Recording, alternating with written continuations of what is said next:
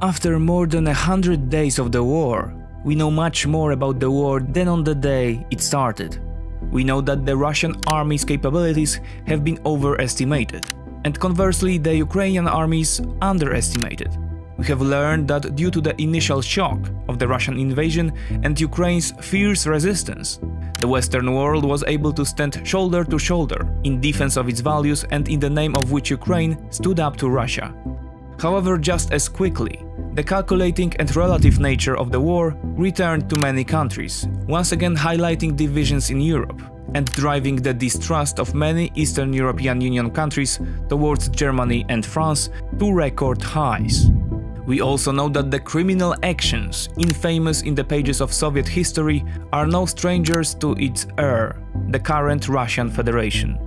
The mass murder of civilians, deportations of thousands of people, most horrifyingly children, deep into Russia, or the use of food as a weapon, is a return to history that no one expected to see in the 21st century. However, in the midst of all of this, we still do not know the most important thing, the future, or how the Ukrainian-Russian war of 2022 will end.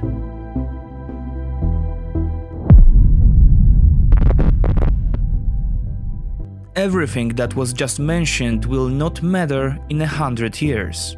The details will be forgotten, and the only one thing will count: who won.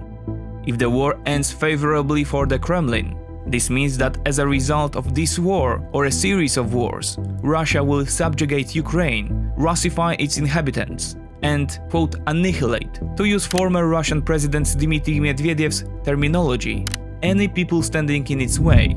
The history books distributed in this huge area will be written by Vladimir Putin and his acolytes.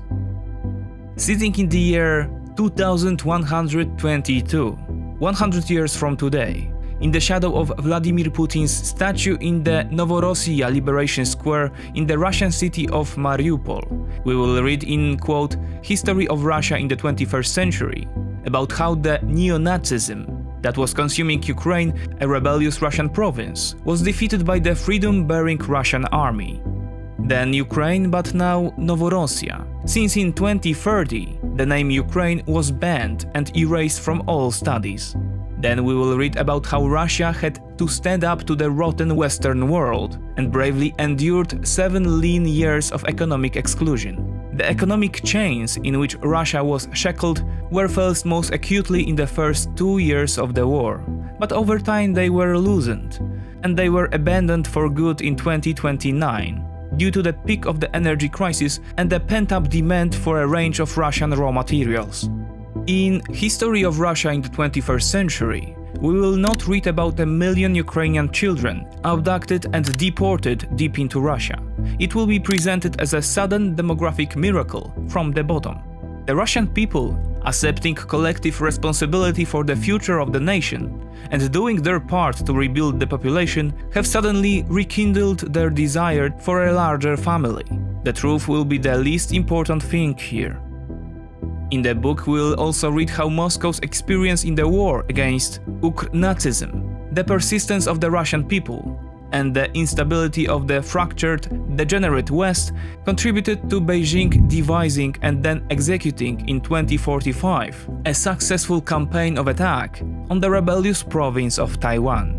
The war would go on to be called World War III. And China's Great Patriotic War will have reversed for good the short 250-year reign of sea powers on planet Earth. The United States retreated to its role as an autarkic island, while a new world order will have been dictated in Beijing. The Chinese had assigned the subservient Russian nation to, quote, maintain order in the peripheral Eurasian peninsula of Europe. Chinese factories of simple components began to be relocated to the old continent to take care of the dirtiest and lowest margin tasks. This is obviously a piece of science fiction, however, can we be sure? This year marks 100 years since Joseph Stalin took control of the Communist Party. Stalin killed millions, yet he continues to be admired in many parts of Russia, and his legacy underpins the current criminal nature of Russian power. The West knew it too, but tolerated it, because the Soviets were needed. History is written by the winners, and Vladimir Putin will want to write it his way, no matter how the great material, image or human cost in Ukraine or Russia. 100 years from now, it will only be a brief, chaotic period, while Putin will enshrine his version of history and Russia will carve out its place in the world hierarchy. Of course, there is also an alternative story. One in which the Western aid for Ukraine, instead of diminishing, grows further, and Western technical thought, combined with the zeal of the Ukrainian soldier, begins to push the Russian invader out. In a panic to reverse the negative trend, the Russian leadership announces mass mobilization. During the first weeks of the mobilization, when untrained recruits die en masse against the trained, organized and battle-hardened Ukrainian army, desperate Russian mothers and the poverty-stricken public take to the streets and demand change. Tension grows in the Kremlin, which results in the death of the commander-in-chief Vladimir Putin and several of his closest men. A brutal struggle for power begins in Moscow, now without Kremlin control. Local warlords and regional leaders raise local armies and declare themselves to be the legitimate rulers of the former Russian republics. After a period of chaos, a Chinese-led coalition with the US and European Union organizes a conference during which an international settlement is achieved, and thus 7 new states have emerged from the rump of the Russian Federation. After a difficult, chaotic decade since its inception, the decentralized post-Russian states begin to grow rapidly due to better use of their human and raw material resources, the introduction of economic reforms, and a tough fight against corruption. Thus, the economically liberated, powerful area of post-Russian Asia provides a new major stimulus to global GDP growth.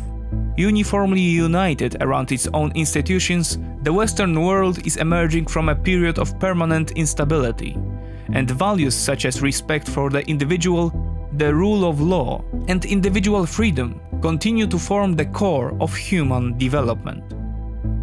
This scenario is no less fanciful than the first one. Moreover, it shows well why Western countries, even the US, show restraint in their support for Kiev. The collapse of the Russian Federation is a potential Pandora's box for the world, and the biggest problem remains the potential of Russian nuclear warheads that could fall into the wrong hands.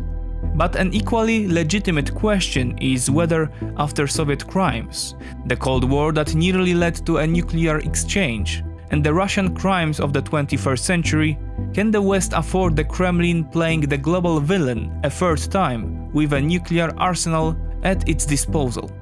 Regardless, both of these scenarios, while remaining only a simplistic exercise of cause and effect, give us an idea of just how powerful the effects of the currently ongoing war could be, depending on its finale. Such a simulation again illustrates that this is by no means an exclusively Russian-Ukrainian conflict, although Ukraine is taking on the brunt of it. This war has the potential to fundamentally affect the fate of the world. The individual decisions that are made today carry a weight that is difficult to currently assess. Returning to the current affairs that is typical of these reports, and moving from the macro perspective of a century to a micro perspective, it is worth looking at Western artillery. This is one of those decisions made on a micro scale whose impact on the fate of the war and thus the world situation will be decisive. Since the Russians, after suffering heavy losses at the beginning of the war, recalibrated their war effort, withdrew their forces from below Kiev, and concentrated them in a smaller area, the picture of the Russian campaign has changed. Moscow has made its expectations more realistic, and commanders have been focused on the Russian army's advantages, primarily its dominance in firepower. Morale doesn't matter as much when you can't see your opponent and simply shower him with a hail of shells. Thanks to this, we have recently small but steady territorial progress by the Russians. The answer to violence during a war, following the considerations of Chancellor Scholz, can only be more powerful violence, and in this case more effectively used and greater firepower. This is why Kyiv has placed modern artillery systems at the top of its list of priorities of Western aid from the beginning. Such systems have already begun to flow to Ukraine. It began with nearly 100 M777 howitzers delivered to Ukraine by the Anglo-Saxon countries, primarily the Americans. However, due in part to their limited mobility, which results in the risk of being hit by counter-battery fire, Kyiv didn't stop calling for more advanced and self-propelled systems. At least several countries have responded to this appeal. Norway's M109 self-propelled cannon howitzers and the Czech Republic's Dana howitzers arrived in Ukraine. But most importantly, 18 of France's modern Caesar howitzers and equally modern Polish Krabs, 18 of which are already in service in Ukraine, took support for Ukraine to another level. Kyiv has ordered up to 60 more Krabs from Warsaw. While the previously mentioned systems strongly enhance Ukrainian firepower, primarily its quality and effectiveness, they still do not represent the required firepower potential to break Russian quantitative dominance. Only modern Western rocket artillery can fulfill that hope. After months of exhortation, Kyiv has also waited out this level of military assistance. On the 1st of June, Washington reaffirmed its commitment to provide Ukraine with the High Mobility Artillery Rocket Systems, or HIMARS for short. Nevertheless, the Americans are doing this gradually, so as not to climb several rungs on the escalation ladder at once. The Kremlin strongly fears the potential of these weapons. With certain missiles, they allow for massive, precise fire at targets up to 500 kilometers away. Therefore, in theory, by deploying these systems in northeastern Ukraine, Kyiv would even be able to fire on Moscow itself. Not to mention much closer cities such as Belgorod, Voronezh or Volgograd. Therefore, Washington, fearing an uncontrolled escalation, decided to deliver only shorter-range missiles, those effective up to 70 kilometers. However, these are still lethal and would be among the most advanced weapons on the current Ukrainian battlefields. As reported by Rohan Consulting, American weapons compared to their Russian counterparts are accurate thanks to their precision guidance. And unlike Russian B-27s and B-30s, which take 20 to 40 minutes to reload, American M142s are ready to fire again in 5 minutes. Add to this the Ukrainian advantage in aerial reconnaissance, which will provide HIMARS with precise geolocation data, and the Ukrainians will have a near-perfect weapon. That is, in at least 3 weeks, because that is how the long training of the new Ukrainian crews is supposed to last. The problem is that the Americans have decided to give Ukraine a mere 4 M142 HIMARS launchers. This is a symbolic number, which will not have a decisive influence on the course of battle. Admittedly, the British have announced the delivery of 4 more units, this time of the M270 system, which unlike the M142 has a tracked propulsion system, making it less mobile, but with double the number of missile modules. And so, as Rohan notes, Ukraine will have 12 HIMARS-type launchers at its disposal. This is still a strategically insufficient number to completely change the dynamics of the battlefield. Of course, Washington may want to gradually introduce HIMARS launchers into Ukraine, so as not to escalate the situation with Russia too rapidly. Perhaps the Americans want the Ukrainians to train on these few systems first, and as time goes by, they will get more. Nevertheless, the decisions such as those on the delivery and numbers of HIMARS kits, or lack thereof, represent the potential to turn the tide of the war in favor of Ukraine or Russia, and thus influence the fate of the world order in the long term. Therefore, 100 days after the start of the war, the involvement of the Western world in helping Ukraine should not decrease, but increase, in order to accelerate the neutralization of hostility of the Russian Federation, and thus maintain the existing world order that is beneficial to the West, and more importantly, to man as a free individual.